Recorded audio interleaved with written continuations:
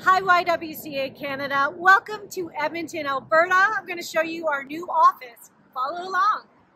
A big part of 2021-2022 has been our office move. We went from our downtown office that was on the 4th floor of a building to this new street level, very accessible, barrier-free office that features both counseling, offices, a children's play therapy room, and office space. And we built our office to be hybrid. So it also includes lots of flexible spaces for community to gather, our partners to gather as we continue our work.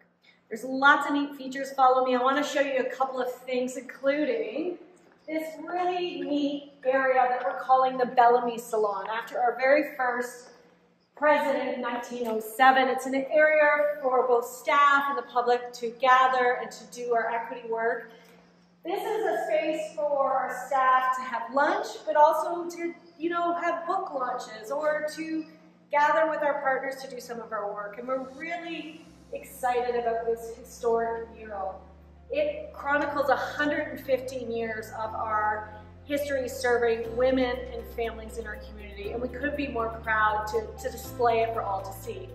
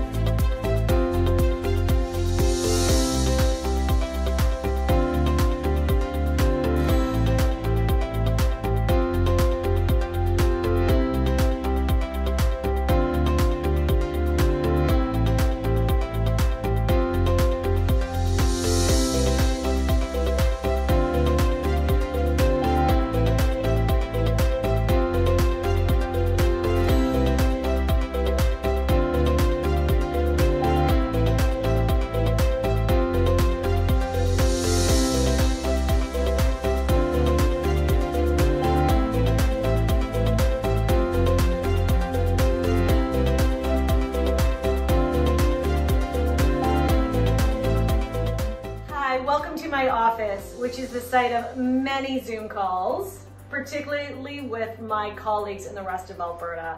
The 4 YWs have been meeting during the pandemic on a weekly basis at the start, and now twice a month.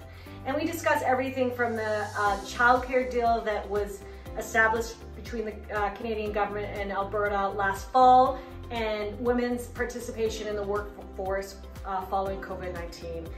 These conversations have been invaluable, and our partnerships on everything from, sharing IT knowledge to talking about the latest things that are happening on the ground with domestic violence survivors. It's been an incredible partnership, and I can't thank those women enough for all of the hard work that's happened during the pandemic.